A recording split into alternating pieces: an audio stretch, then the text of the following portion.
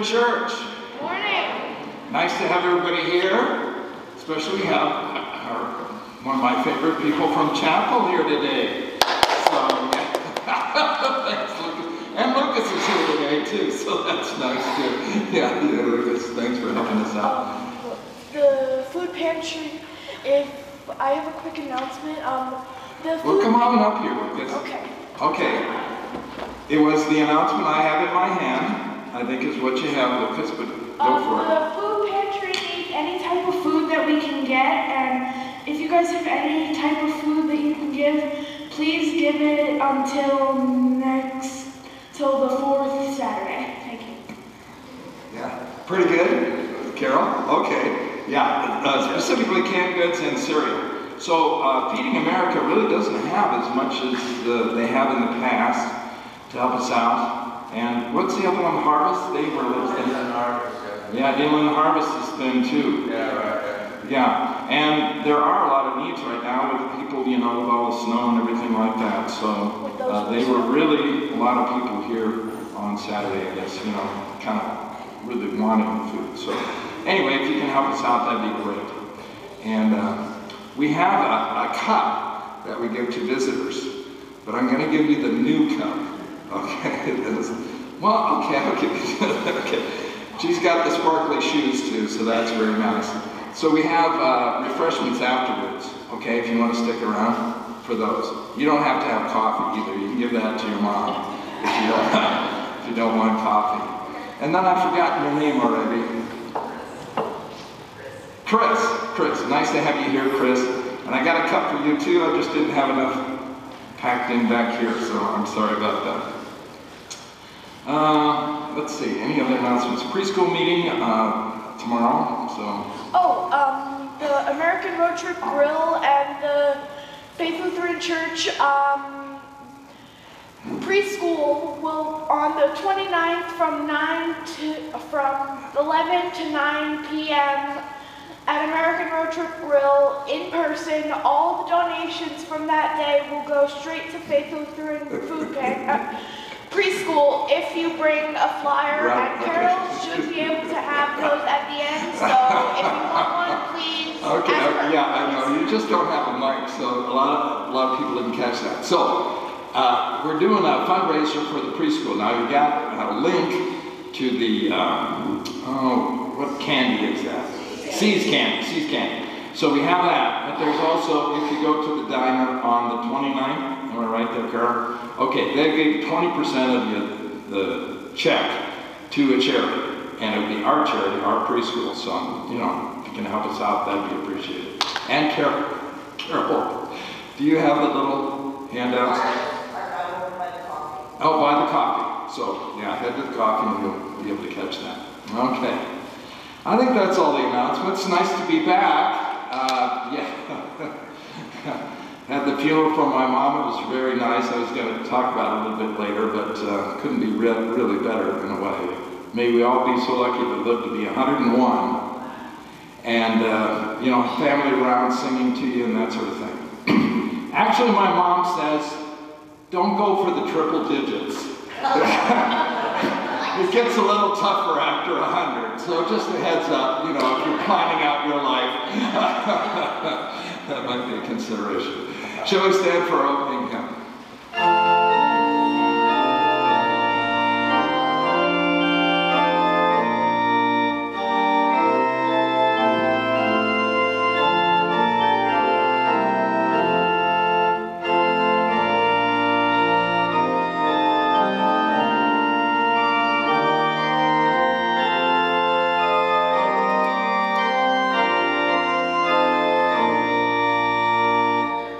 Oh, Jesus.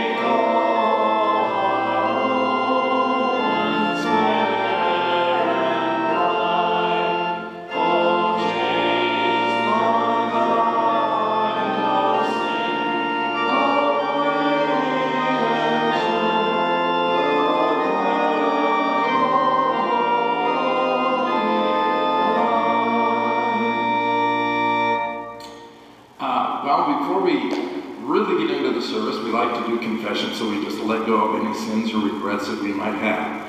So we approach our blessed Holy Trinity, one God who journeys with us these 40 days and sustains us with the gifts of grace. Amen. Let us acknowledge before God and one another our need for repentance and God's mercy.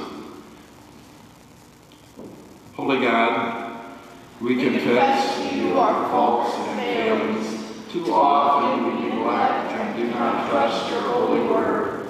We take for ourselves instead of giving to others. We spoil rather than steward your creation. We cause hurt and call for us to heal. We choose fear over compassion. Forgive us, renew us, and lead us as we seek to follow your way of life. Amen. Here's the good news. God so loved the world that he gave his only Son so that all could receive life. May this promise is for you. God embraces you with divine mercy, forgives you in Christ's name, and revives you with the Spirit's power. Amen.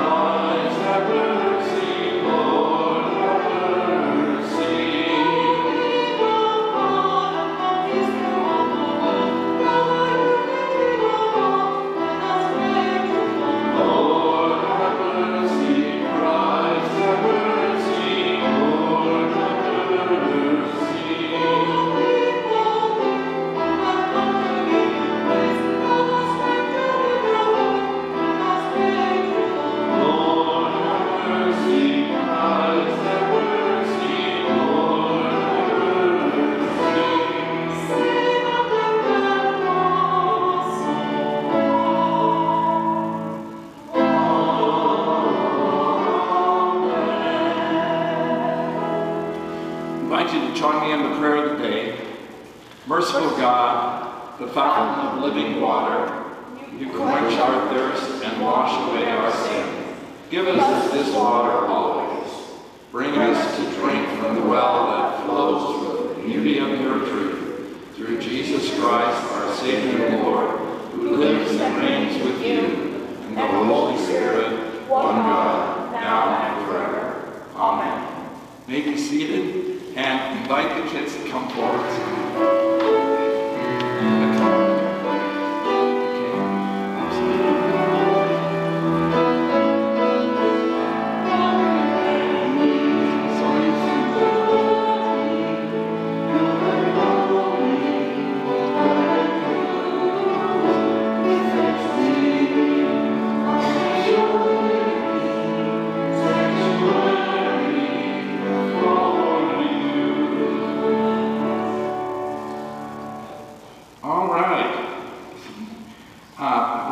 Today about a special story that I have, okay? You've helped me with stories before, haven't you? Okay, can you come up here and help me out? All right. Yeah, all right. Okay, this is a story about a time when there wasn't much rain. Now, there's a lot of rain now, so that's almost too much. But this was when they didn't have much rain, okay? And the king, he found a special place where there was water, okay?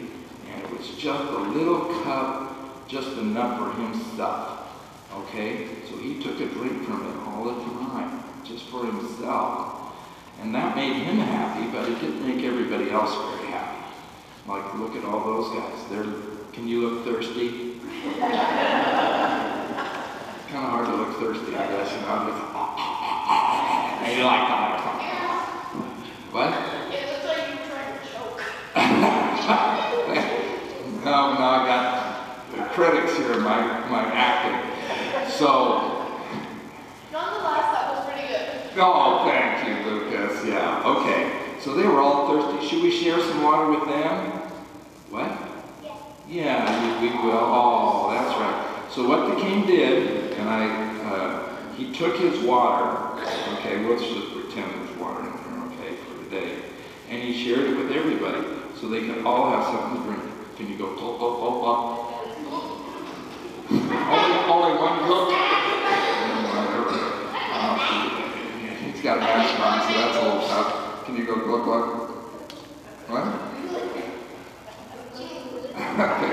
Kind of a quiet look.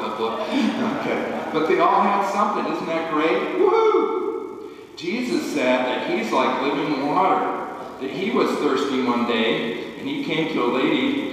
We don't know her name. She's just called a Samaritan woman. And did she give him something to drink? Do you think? Jesus, it was hot. It was like noon. So he's going, oh, yeah, really, let's look a little hot. How about that? You guys, you're going to, oh, you look really hot. Now yeah, he's faking that.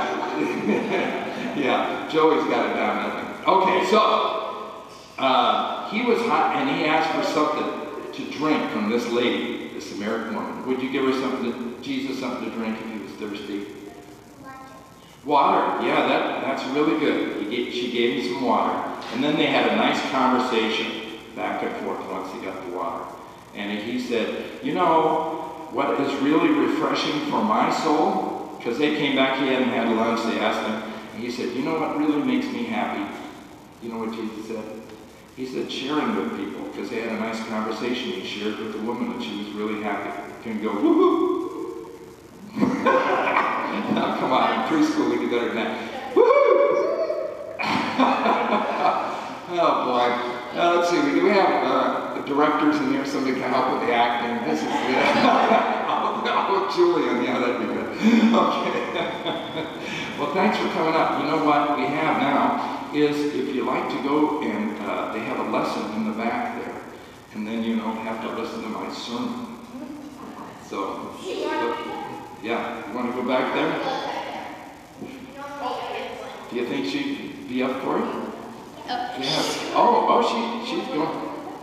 Okay, can you guys come this way and then take her there, will you? Okay. Because this is Rachel. She'll lead a class. It's 3 people. Miss Rachel and Charlie. Yeah, and Charlie. Okay.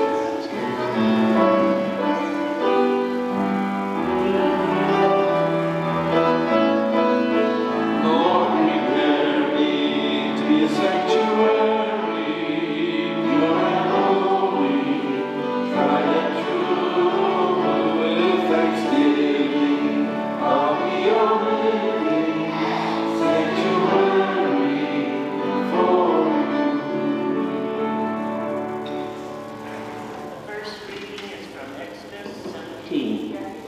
From the wilderness of Sin, the whole congregation of the Israelites journeyed by stages, as the Lord commanded. They camped at Rephidim, but there was no water for the people to drink. The people quarreled with Moses and said, "Give us water to drink." Moses said to them, "Why do you quarrel with me? Why do you test the Lord?" But the people thirsted there for water. And the people complained against Moses and said, "Why did you bring us out of Egypt to kill us and our children and livestock with thirst?" So Moses cried out to the Lord, "What shall I do with this people?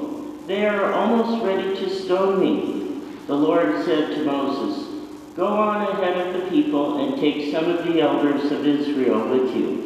Take in your hand the staff with which you struck the Nile, and go. I will be standing there in front of you on the rock of Horeb. Strike the rock, and water will come out of it, so that the people may drink." Moses did so in the sight of the elders of Israel. He called the place Massah and Meribah, because the Israelites quarreled and tested the Lord, saying, "Is the Lord among us or not?" Word of God, word of life. Thanks be to God. Please read responsibly with me Psalm 95. Come, let us sing to the Lord. Let us shout for joy to the rock of our salvation. Let us come before God's presence with thanksgiving and raise a loud shout to the Lord with songs. For you, Lord, are a great God and a great ruler above all gods. In your hand are the heavens of the earth. The heights of the hills are also yours. The sea is yours, for you made it, and your hands have molded the dry land. Come, let us worship and bow down. Let us kneel before the Lord our God and Maker. For the Lord is our God, and we are the people of God's pasture and the sheep of God's hand. Oh, that today you would hear the God's voice. Harden not your hearts, as in Meribah, as on that day of Massah in the desert. There your ancestors tested me. They put me to the test, though they had seen my works. 40 days I loathed that generation, saying, the heart of this people goes astray. They do not know my ways. Indeed, I swore in my anger, they shall never come to my rest. The second reading is from Romans chapter 5. Since we are justified by faith, we have peace with God through our Lord Jesus Christ, through whom we have obtained access to this grace in which we stand. And we boast in our hope of sharing the glory of God. And not only that, but we also boast in our sufferings, knowing that suffering produces endurance, and endurance produces character, and character produces hope. And hope does not disappoint us, because God's love has been poured into our hearts through the Holy Spirit that has been given to us. For while we were still weak, at the right time, Christ died for the ungodly. Indeed, rarely will anyone die for a righteous person, though perhaps for a good person, someone might actually dare to die. But God proves his love for us in that while we were still sinners, Christ died for us. Much more surely then, now that we have been justified by his blood, will we be saved through him from the wrath of God.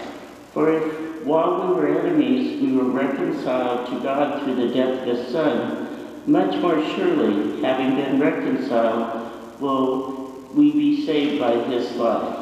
But more than that, we even boast in God through our Lord Jesus Christ, through whom we have now received reconciliation. Word of God, word of life.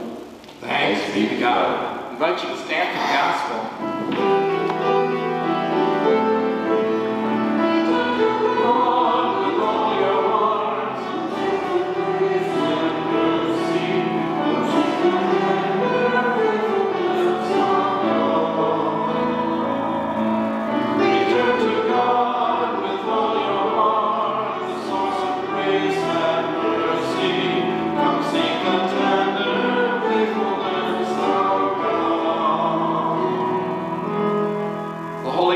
According to John. Glory to you, Lord. This is one of a series of conversations Jesus has.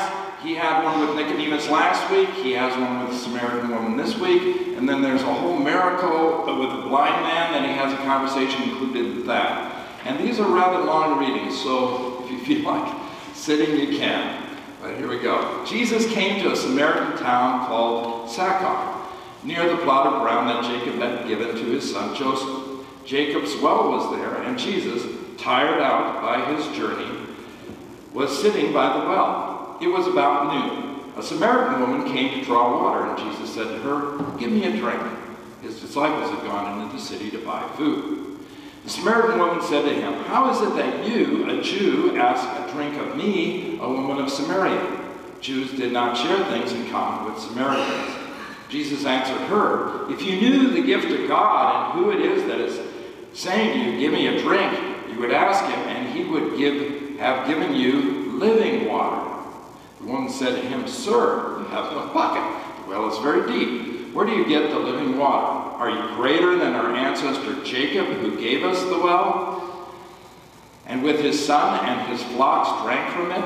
Jesus said to her, "Everyone who drinks this water will be thirsty again, but those who drink of the water that I will give them will never be thirsty.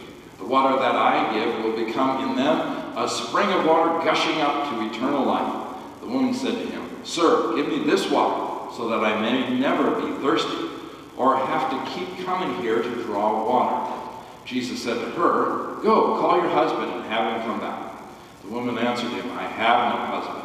Jesus said to her, "You're right when you say, 'I have no husband,' for you've had 5 husbands, and the one you have now is not your husband. What you have said is true." The woman said to him, "Sir, I see that you're a prophet. Our ancestors worshipped on this mountain, but you say that the place where people must worship is in Jerusalem. Jesus said to her, Woman, believe me, the hour is coming when you worship the Father neither on this mountain or in Jerusalem. You will worship what you do not know. We worship what we know, for salvation is from the Jews. But the hour is coming and is now here when the true worshipers will worship the Father in spirit and in truth. For the Father seeks such as these to worship him. God is spirit, and those who worship him must worship in spirit and truth. The woman said to him, I know that the Messiah is coming who is called the Christ. When he comes to proclaim all things to us, Jesus said, I am he, the one who is speaking to you. Just then the disciples came. They were astonished that he was speaking to a woman, but no one said, What do you want? Or why are you speaking to her? Then the woman left her water jar and went back to the city. She said to the people, Come and see the man who told me everything I've ever done. He cannot be the Messiah, can he? They left the city and were on their way to him. Meanwhile, the disciples were urging Jesus, saying, Rabbi, eat something. But he said to them, I have food to eat that you do know about. So the disciples said to one another, Surely no one brought him something to eat. Jesus said to them, My food is to do the will of him who sent me and to complete his work. Do you not say 4 months more, then comes the harvest? But I tell you, look around you and see how the fields are ripe for harvesting. The reaper is already receiving wages and gathering fruit for eternal life, so that the sower and the reaper can rejoice together. For here the saying holds true. One sows, another reaps. I send you to reap that for which you did not labor. Others have labored, and you have entered into their labor. Many Samaritans from the city believed in him, and because of the woman's testimony. He told me everything I have ever done. So when the Samaritans came to him and they asked him to stay with them, he stayed there 2 days, and many more believed because of his word. They said to the woman, It's no longer because of what you said that we believe, for we have heard for ourselves and we know that this truly is the Savior of the world. The Gospel of the Lord. Praise to you, Lord. May be seated.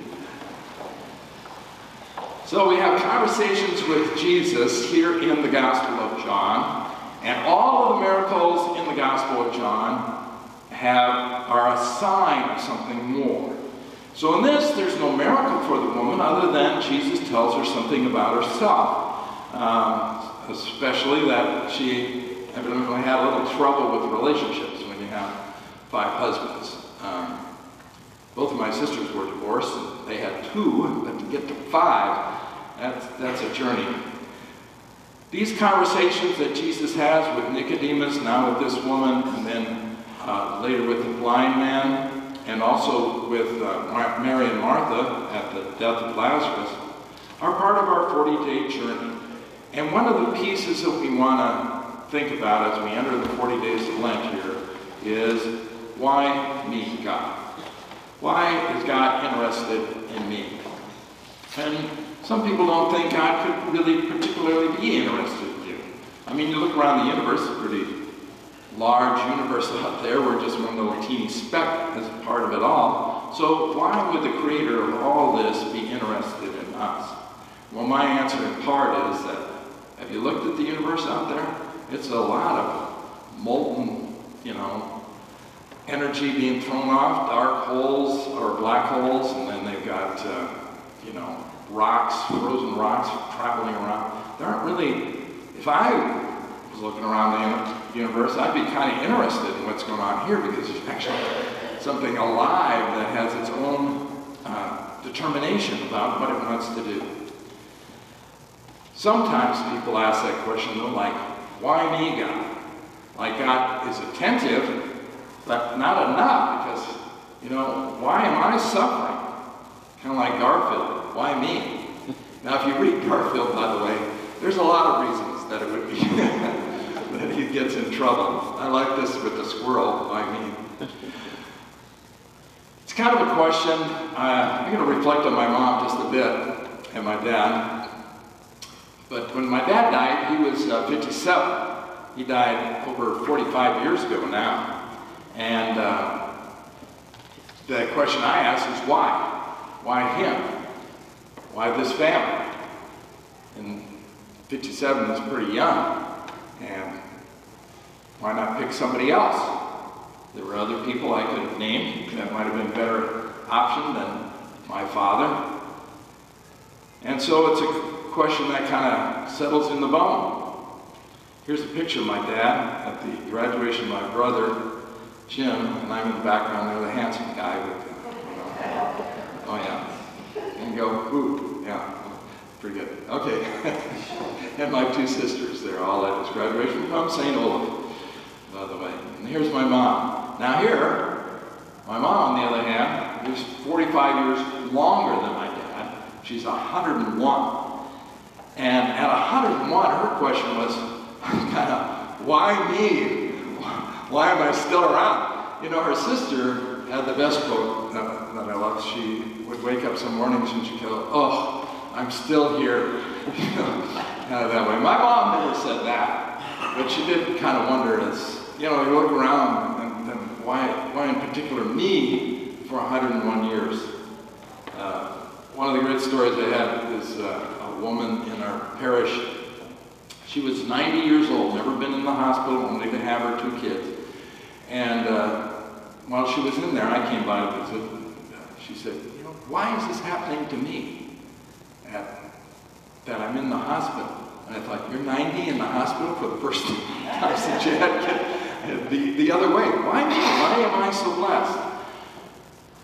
Jesus sees this woman, and it's, why me? You know, why has Jesus chosen me? Why did he come to this part? This is a little map of Judea to Galilee. Galilee is in the kind of the pink at the top. And a lot of people, you could avoid Samaria altogether if you went around towards the outside. And a lot of people made that journey rather than go through Samaria because they didn't like Samaritans. And the Good Samaritan, you remember that story. Well, that's about somebody that shouldn't have been helping, really, but he was a very good person and did help. And here's a Samaritan woman. Now, there's 2 things about this woman. Why me? Why is Jesus talking about to me? First, she's a woman. And in those days, guys didn't talk to ladies out in the open without somebody else around. And second, a Samaritan. Why are you talking to me? Why is Jesus including me? And that's a good place to start for Lent, is that why is Jesus interested in me and my life? And you know, you look around at creation and all the beauty that's there, to me, why not? Why isn't God interested in each and every one of us? The purpose of our life, this is Rick Warren, first purpose of your life is to be loved by God. Just to know that God does include you. And that was certainly the message for the Samaritan woman. By the way, Rick Warren's church, this is a quote from Rick Warren actually, and he's retired now, but his church, they're ordaining women now. And they're getting kicked out of the Southern Baptist Convention for ordaining women, so how about that? Just to brag on the Lutheran Church here, we've been ordaining women for 50 years now. So quite a different place. But you see it in Jesus' ministry. That's why we're doing what we're doing, is he includes this woman who didn't think she would be included in what God had to offer in the world. Why me? Why is God interested in me? And Jesus wants to show in this example that God cares for each and every one of us. Not just for, the last week was Nicodemus, you're a Pharisee, a guy who had some power there in the Sanhedrin, and then now this woman. He's also talking to her. See how broad God's love is for us and how he includes us? And so as Lent starts, to say, why me? Why does God love me so? Why does God care for me so? This is from the Psalm. The Heavenly Father loves you and he loves to help you. The Lord hears when I cry to him. The woman kind of changes the conversation now and says, well, where's the best place to worship God? Is it on this mountain, Mount Gerizim, which when they entered Jerusalem, entered the Holy Land, that was one of the first places of worship, was on this mount. And there are some still ancient ruins there of the place where they used to worship God. But when King David came along, why, he conquered Jerusalem. They came into the Holy Land, and then they began to conquer lands, and now he had Jerusalem, so he built the temple there. Solomon built the temple there. And Herod rebuilt it, and that's what was around at the time of Jesus. It was destroyed in 70 AD after Jesus' ministry. But God wants us to talk with him as a friend, father, authentically, reverently, personally, in earnest. That's Bill Hybels. And what a wonderful way to say. Here this woman kind of distracts the conversation. Well, where should we worship? Should we worship over here? Should we worship there? What should we be doing? And Jesus said, it's spirit and truth. Just approach God. Know that God cares about you. You don't have to go to a particular place to show God you care about God.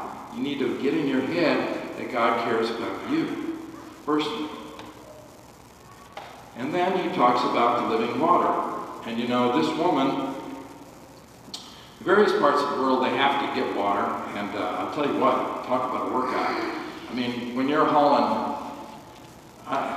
jugs of water, they're heavy. I go on walks, I go to around our place, you can get to the grocery store and that sort of thing with a backpack, get a couple gallons.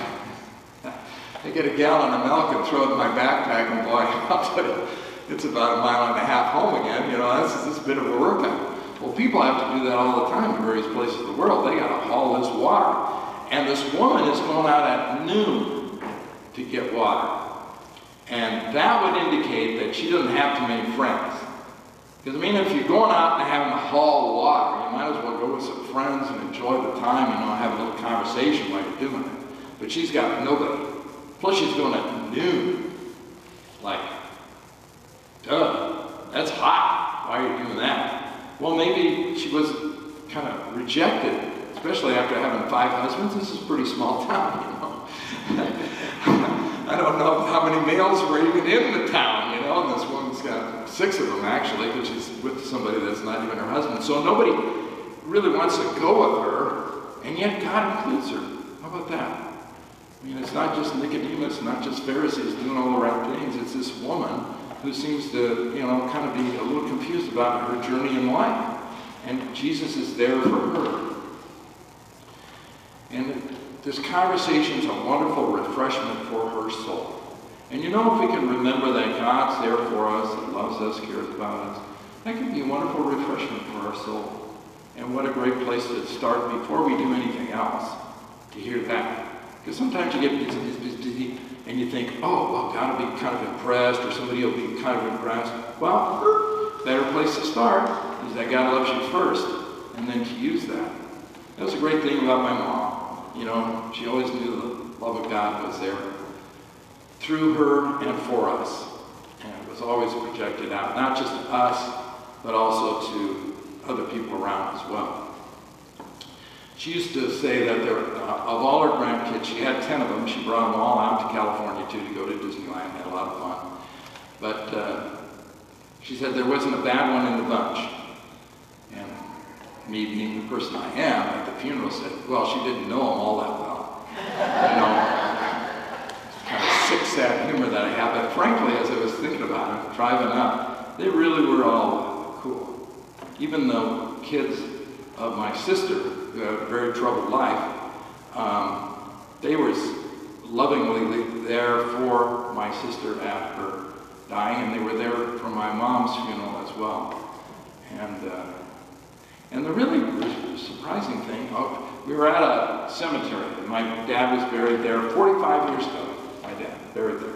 And after he left that church, they had some other pastors, but eventually the church just died.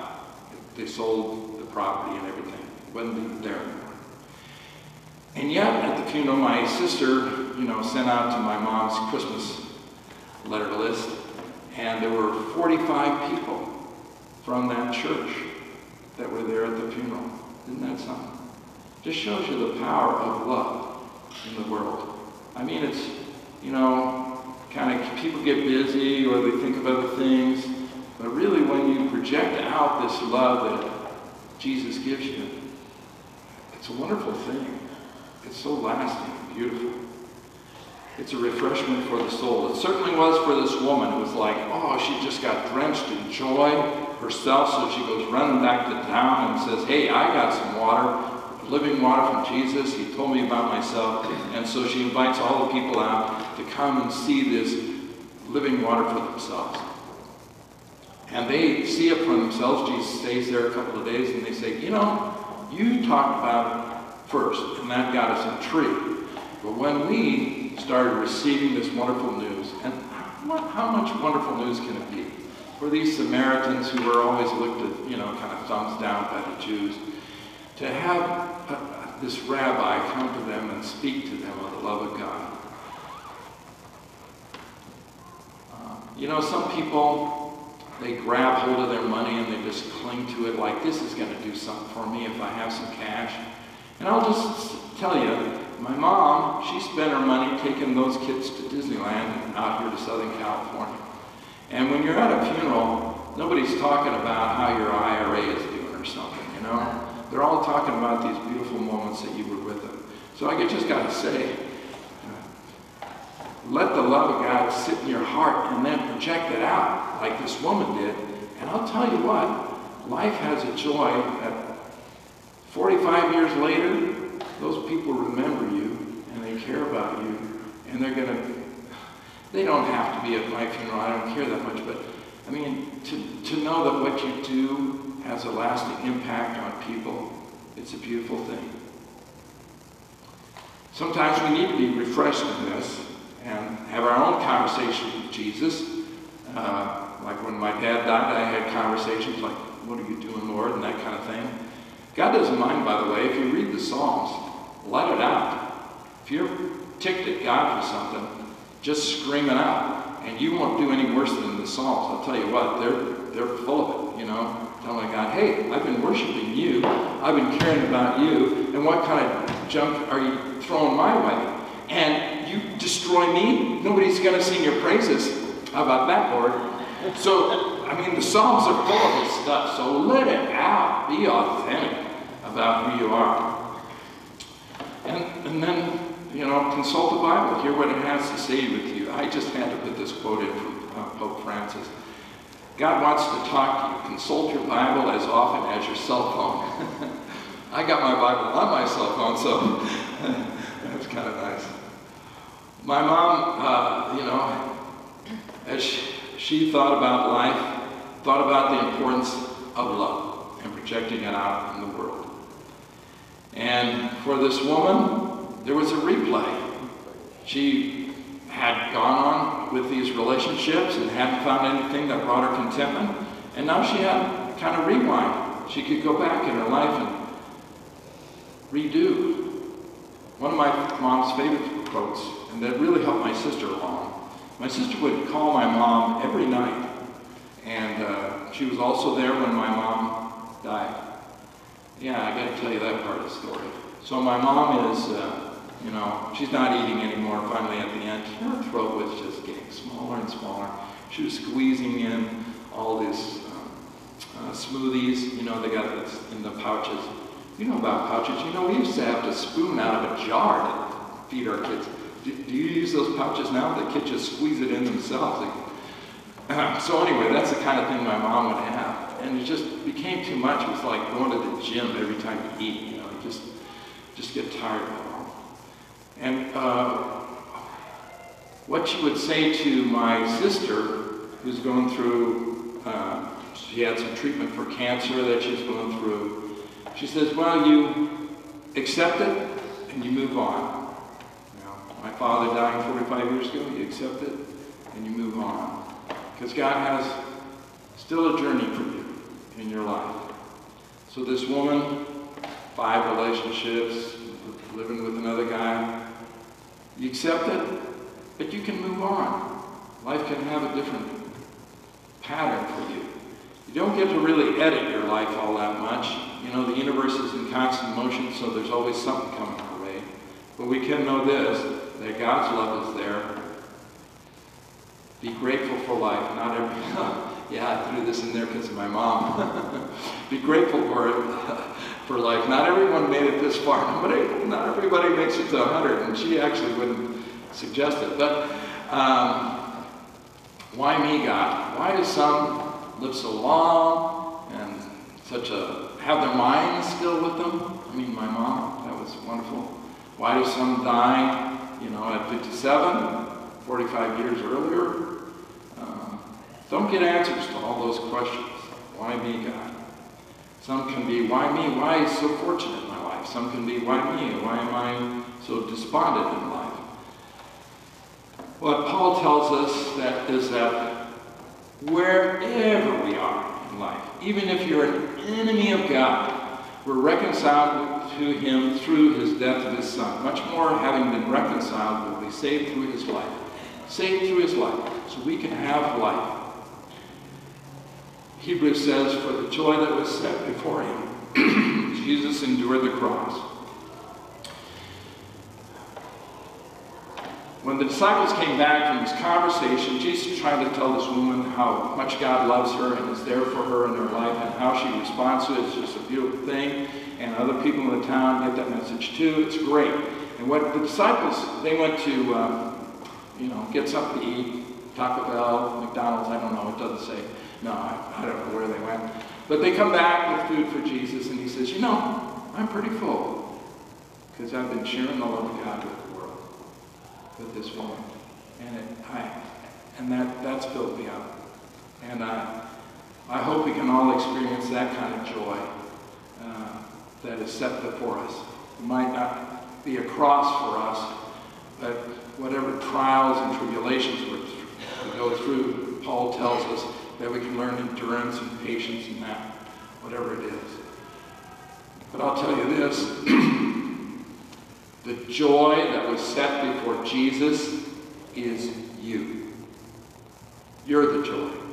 That's why he went through it, for you. You're his joy. So may we all just receive that joy ourselves in our lives and then project it to the world. Let's pray for that. Lord, we thank you so much for enduring the cross for us in this Lenten season. We have these conversations. This one helps us remember we are included in that joy. And you went to the cross, Lord, for the joy of us, to include us. Thank you, Lord. In your name we pray. Amen. I invite you to stand for the Hear the Voice of Jesus sing.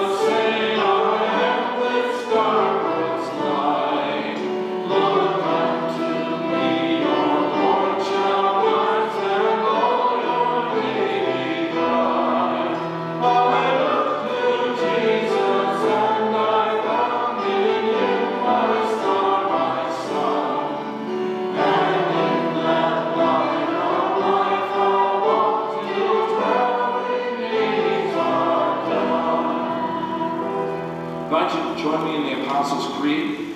I believe in God, the Father Almighty, creator of heaven and earth. I believe in Jesus Christ, God's only Son, our Lord, who was conceived by the Holy Spirit, born of Virgin Mary, suffered under Pontius Pilate, was crucified, died, and was buried. He descended into the dead. On the third day he rose again. He ascended into heaven. He is seated at the right hand of the Father. He will come to judge the living and the dead. I believe in the Holy Spirit, the Holy Catholic Church, the communion of saints, the forgiveness of sins, the resurrection of the body, and the life everlasting.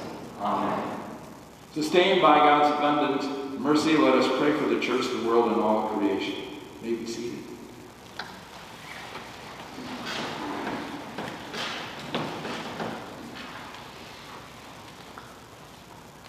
We pray for your church.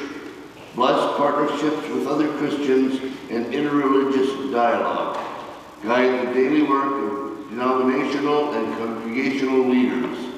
Strengthen our combined witness for the sake of the gospel, that all experience your life-giving love. Merciful God, receive our prayer. We pray for the universe.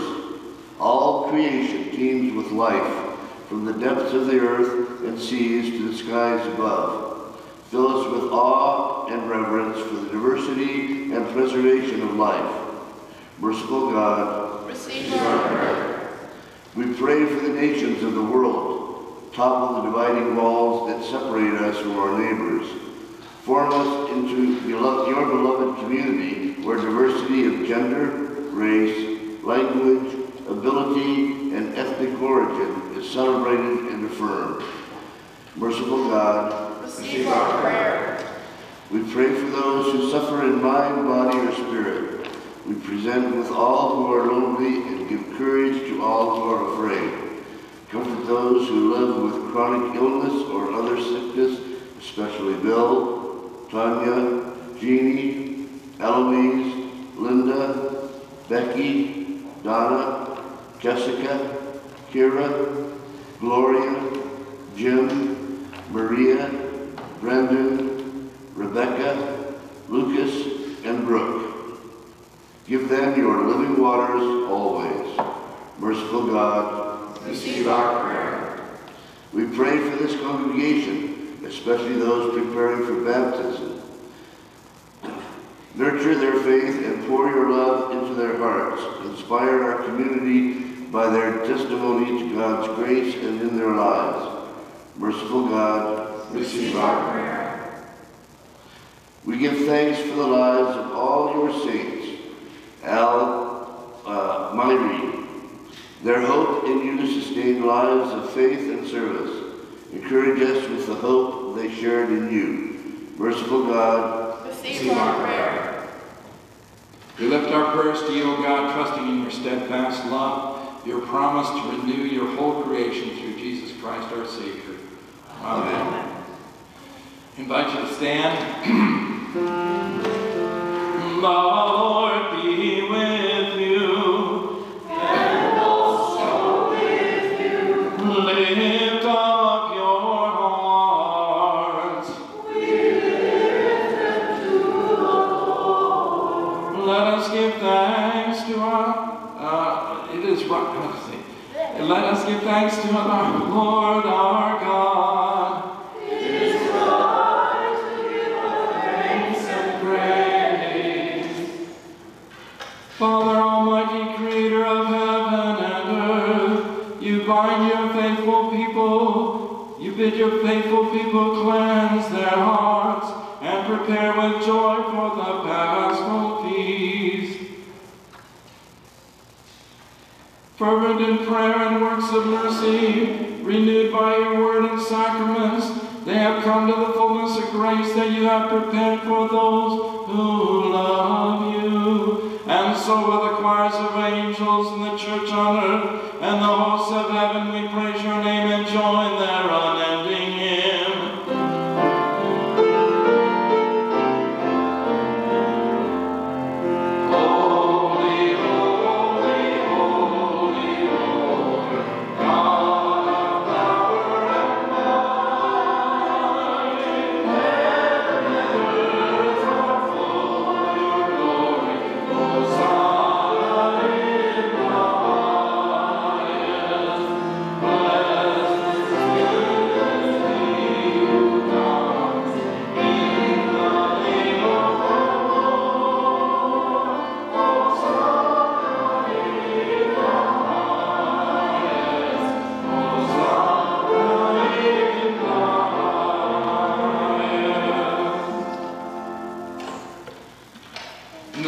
he was handed over to suffering and death, our Lord Jesus Christ took bread, and when he had given thanks, he broke it and gave it to his disciples, saying, "Take and eat. This is my body given for you. Do this for the remembrance of me."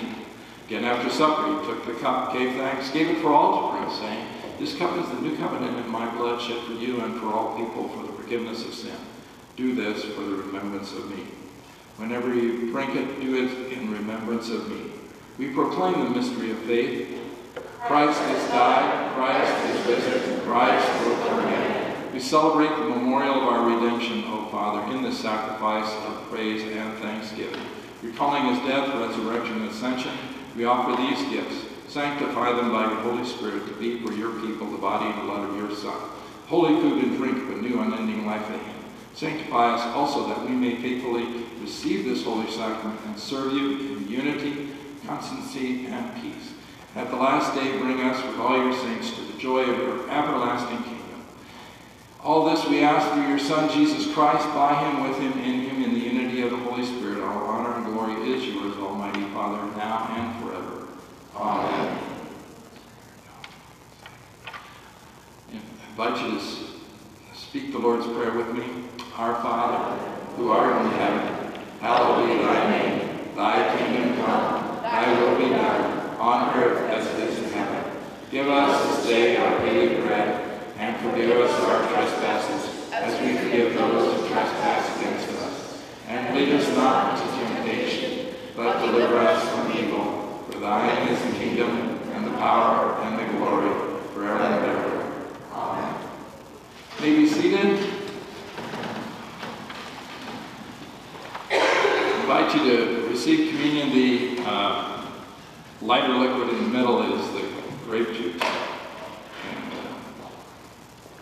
Amen.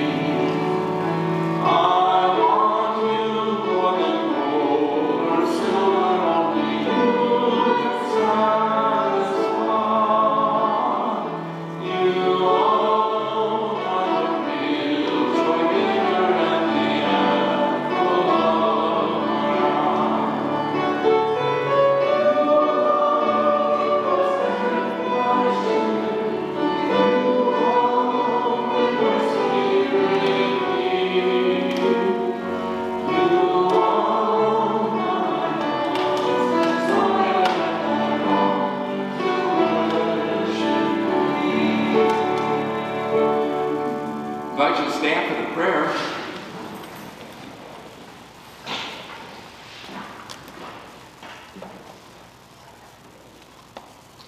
Embodied God, at your table we have tasted the goodness of Jesus.